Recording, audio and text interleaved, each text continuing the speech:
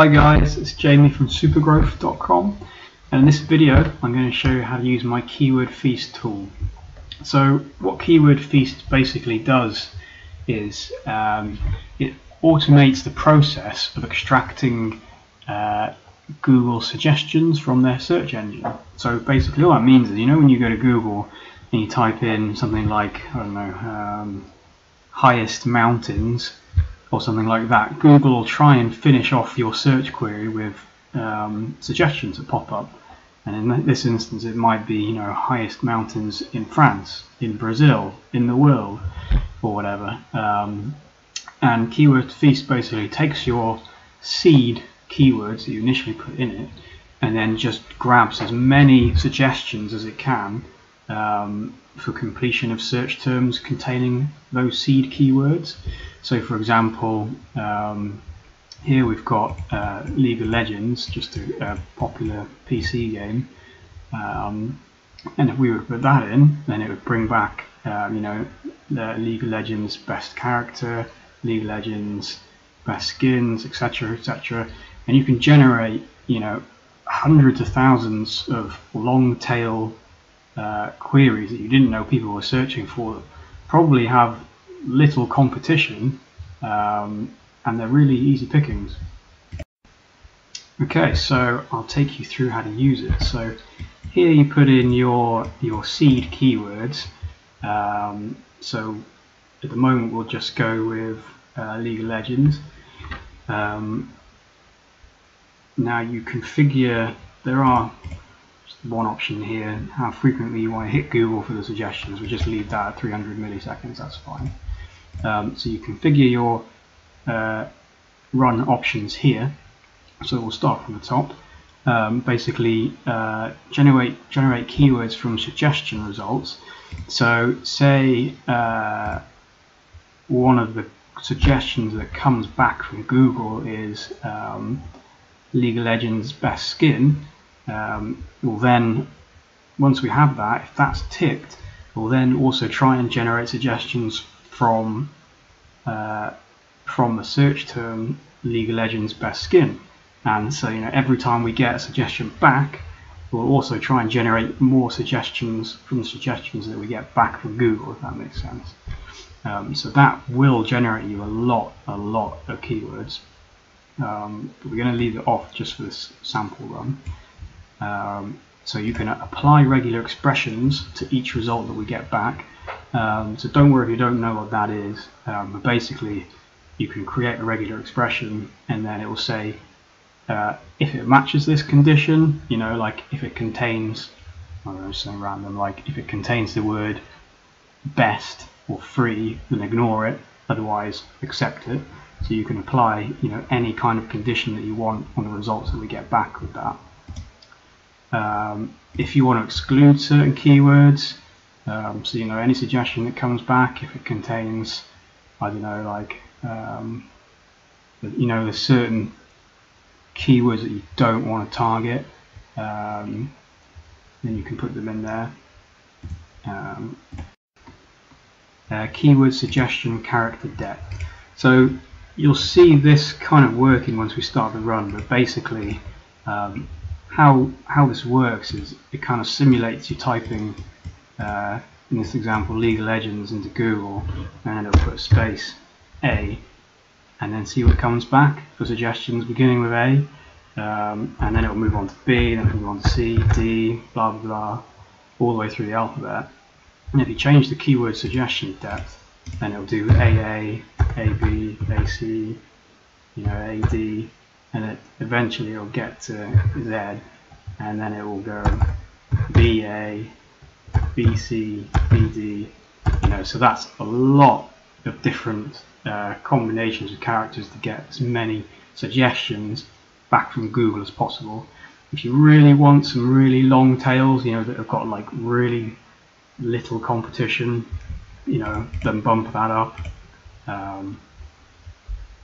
If you want just the main long tails, then I'd keep it at 1. Now, an option that does accompany that, if you've got the keyword suggestion depth cranked right up, 2, 3 or above really, then quite often I tick that. It's basically sometimes if you put in, you know, something like that into Google, if it hasn't got any long tails, that it's, you know, any suggestions rather, that it's 100% kind of sure, it kind of sometimes gives you back a best guess, and sometimes that can be nothing to do with the niche. And then if you're generating keywords from suggestion results, then you're going to take that suggestion that they bring back, which might not be relevant, and start generating more suggestions from that suggestion, and you might end up with lots of long tails that aren't that relevant. And so if you are going to do quite an in-depth one to get some real long tails, then I normally tick that just to make sure that all the suggestions that come back are actually relevant. And here you can customize it. So if you only want, you know, UK suggestions, you can set it to google.co.uk. And if you're fairly certain any of the long tails you're expecting or hoping to get back you're hoping they don't have numbers, or you don't want them to have numbers, and you can select skip numbers. Generally, I don't tick that because you'd be surprised what kind of things people search for. You know, like they like to put, you know, best something 2016 and things like that, and you wouldn't pick that up if you had skip numbers on. Okay, so that's pretty much all the options. Let's just give it a run, and I'll show you.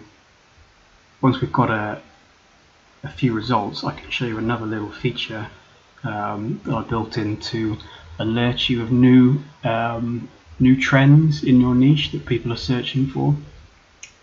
Okay, so if we start that, we can now see here, you know, what it's typing into Google to get all these suggestions back. So normally that would run to the end and stop.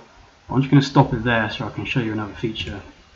So now we've got we've done all the way up to Z. No, that's not right. Oh yes, it is, because we're not skipping numbers, so it's about to do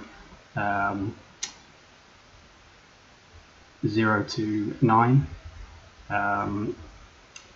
So I'm going to show you this little feature that will alert you with new search trends now. So say we ran this. Let's pretend we've got a full result back now.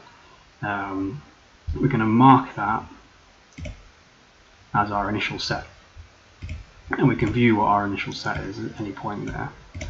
And then a week later, we want to check if there's any new trends. So what we'll do is we run, you know, put the same seed keywords in, let it run to the end, and then because we didn't let them run before this finish, there'll be a difference in the keywords, and this should alert us to that. So if we now run this result set against our initial result set here, you can now see that these are all the new suggestions between those two runs, and that's really handy for finding new search terms that people are putting into Google. You know, like new products in your niche that you weren't aware, you know, were becoming popular. Okay, so and you can export them here. That's pretty much it, really. So as always, hope you've enjoyed the video. If there's anything you want making, you think there's a good demand for, head over to supergrowth.com and find me an email. And I hope you find some great long tails.